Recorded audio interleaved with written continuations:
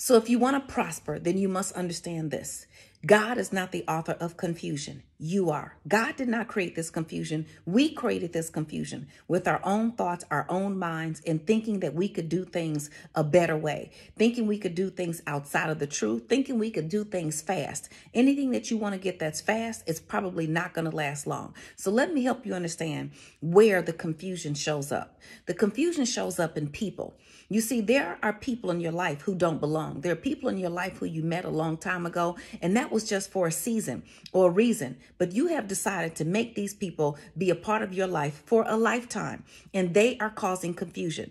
I want you to start to look at your life like a theatrical production that it can become. You get to write the script with God's vision and with God's divine timing. You get to dictate what you want your life to be. So in this theatrical production, there are people who need to be in the balcony. That's right.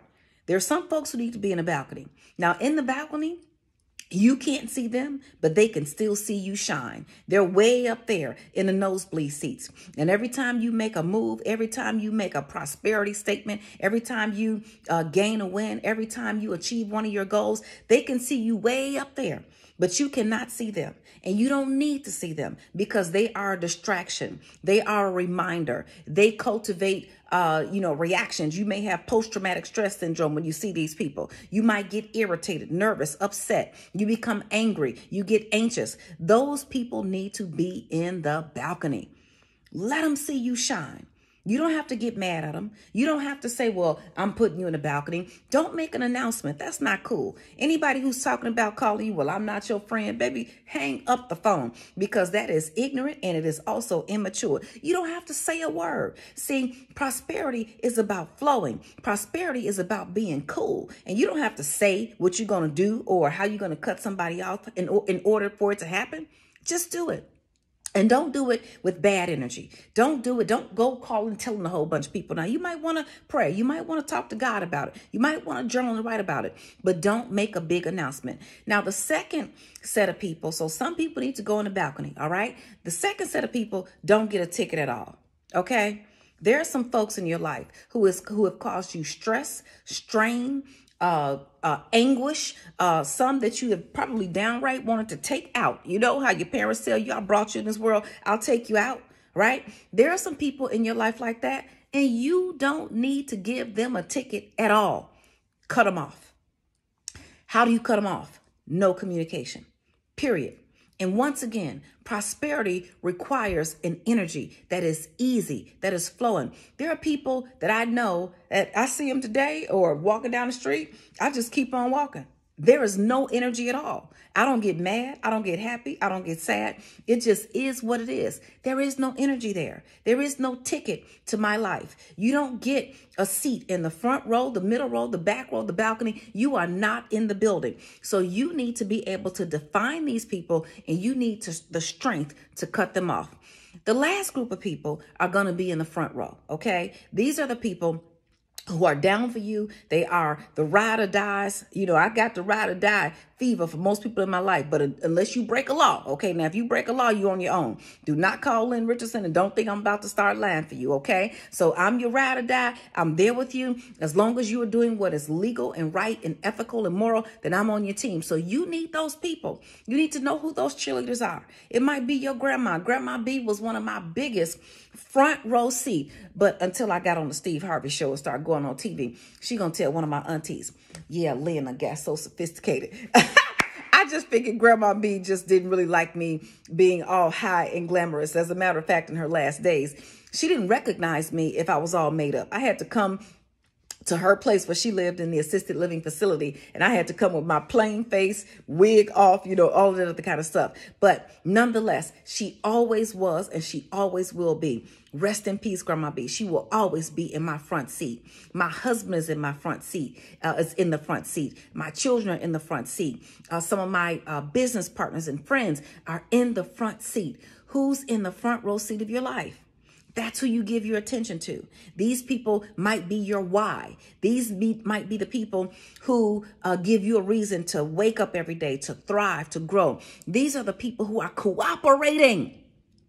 These are the people who are cheering. These are the people who are supporting you. These are the people when I needed to get to Russell Simmons' event for the first time with Dr. Benjamin Chavis and Felicia Butterfield, my godmother in the front seat. I didn't have any money. I was bankrupt. The economy had crashed in 2008. And guess what? She gave me a credit card and let me charge everything I needed. My red carpet dress, my plane ticket, my hotel. That's the front seat. And she is still riding with me today. Who's in your front seat? Some of those people, you may not talk to them every day. You see, in order for somebody to be in your front seat, they got to be cool. Remember, I said prosperity is about flowing. It is about being cool. It is about submission. I don't talk to these people every day. I don't talk to these people every week. Sometimes I don't talk to some of these people who are in the front row of my life. I may not talk to them for a month, a year, a half a year. And guess what? When we speak again, it's like no time has ever passed. We pick up right where we left off. They're not saying, well, I haven't heard from you. I know you haven't heard from me because I wouldn't participate in anything. Don't you hate when somebody call you and say, I haven't heard from you? Don't you know that I know that you haven't heard from me? Because if you had heard from me, I would have been there to know it. So I don't need you to tell me. You see, all of that is the balcony. Those are the balcony people. They might not get a ticket at all. Let me help you understand something about people. When people show you who they are, believe them. If it looks like a dog, if it barks like a dog, it's a dog. Stop trying to make it a cat. Stop trying to make it a fish. Stop trying to make it something else. When people show you who they are, believe them. God is not the author of confusion. You are. And you're going to have confusion in your life if you do not learn how to put people in the right seat in the theatrical production of your life. The next place where you're going to have confusion is other people's problems. Other people's problems. Let me help you understand something. We have chosen to survive beyond 2020. That means it is time to thrive. So if you have people in your life and you chit chatting on the phone or on Zoom or you talking to them FaceTime and they still talking to you about the same problems that they had before the pandemic. And now it is almost at the end, the middle. We don't know if there's a second wave coming or whatever. But the whole point is we made it out of 2020 and they still talking about the problems they had in 2016. They still talking about the problems they had in 2014. They still talking about the problems that they had in 1962. Let me help you understand something. Misery loves company. And some people are intrigued by their own problems. Some people live on their own problems. Some people thrive on their own problems. Some people get nourished and fed and motivated by their own problems. Because some people take a problem and they turn it into an attention grabber. So they say to themselves, if I could talk about how my man left me, if I could talk about how this person did me wrong, if I could talk about my problem, if I could talk about how they laid me off, if I could just keep talking about that, I'll have an audience. You see, these people are too afraid to move. They're too afraid to get to the next level. They are too afraid to do what it takes to put themselves in a position where that pain no longer impacts their lives. And so now they invite you to the pain. Let me help you understand something.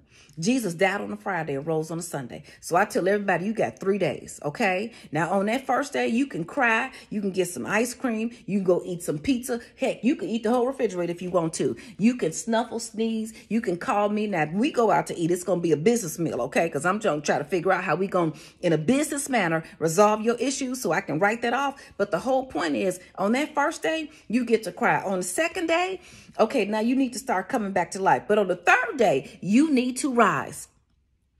I'm not going to deal with your same problem from 6 months ago, from 2 years ago. Now, of course, if it's something that is major, if it's someone in your life that has a life-threatening illness or something like that, of course you maintain that. During Grandma B's last days, we had to make sure she was make sure she was taken care of. But you know what I'm talking about. I'm talking about other people's problems. Your homegirl, your friend, your cousin, your sister still calling you, talking about her baby daddy. Keep leaving and coming back.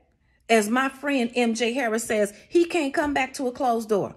Why you keep opening the door? Why you keep letting somebody who means you no good, who thinks nothing of you, who leaves you high and dry, why you keep letting them come back in your life?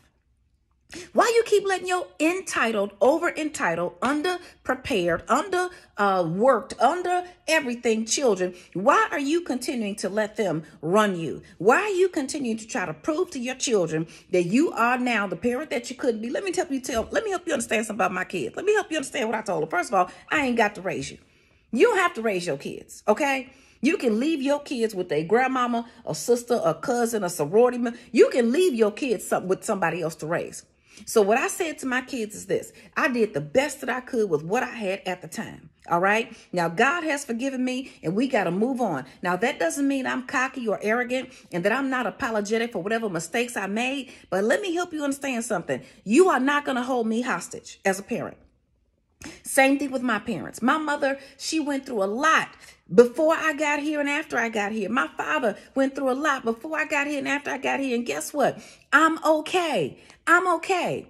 I'm not going to keep talking about those problems. I'm not going to keep talking about what I experienced as a kid over and over and over and over and over and over and over again. Those were bad ingredients in my life. But at the end of the day, you got some bad ingredients that don't taste so well in your sweet potato pie. Okay, your sweet potato pie, it has vanilla extract and cinnamon. You cannot swallow vanilla extract. It tastes nasty. You cannot eat a teaspoon of cinnamon. You might choke to death, or you might literally choke to death, okay? But you need the cinnamon and the vanilla extract in the sweet potato pie in order to get the sweet potato recipe. So my life is like a sweet potato pie. I may have had some bad ingredients, but guess what? I am still good. So you need to be around those kind of people who look at their problems that way.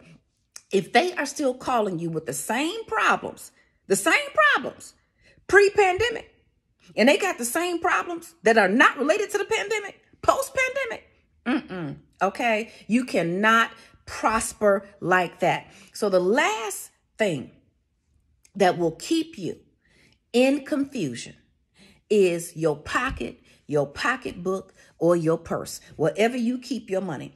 If you cannot get your money under control, you cannot prosper. You see, the Bible says, he who is faithful with little will be faithful with much.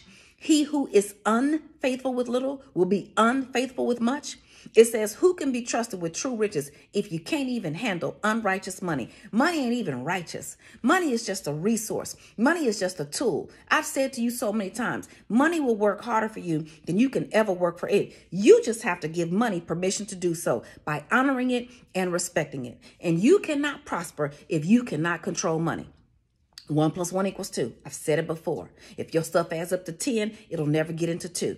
Never, ever get into 2, okay? So you've got to track your spending. You have got to close out this marching order season, this next level season, this post-pandemic season, this beyond 2020 season. You have got to approach prosperity like you have never approached it before. You have to have a new mind. You have to have a new mindset. You have to have new people. You have to have new strategies. Let me help you understand something. I am blessed and highly favored, but the things that I did to get here are not going to get me there. The things that I did to get to this level are not going to be the things that are going to get me to the next level. So you may have achieved a certain amount of success. You may be comfortable, but let me help you understand something. Don't stay in a comfort zone, especially as it relates to your finances, to your pocket, your pocketbook, or your purse. Do not accept the fact that you will always have to struggle with money. It doesn't have to be.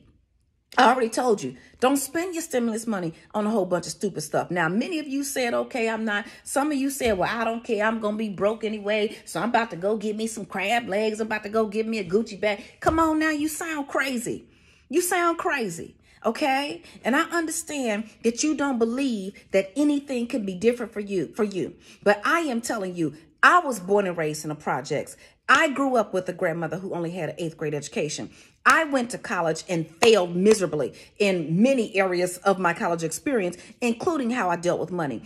I became an adult and spent more money than I had. It was living check to Monday, living check to 2 o'clock, living check to yesterday.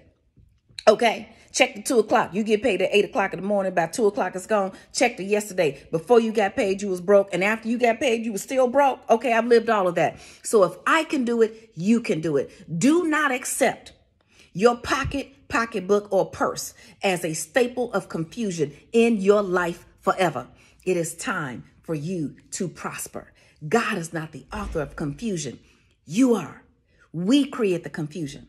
And if there is confusion in the people, in other people's problems, and in your pocket, your pocketbook, or your purse, it is time for you to check yourself so you can better yourself and prosper. Go to asklynn.org. I am waiting for you. I am believing in you. And more importantly, I am standing with you. And guess what? I'm in the front row seat. I'll see you at asklynn.org.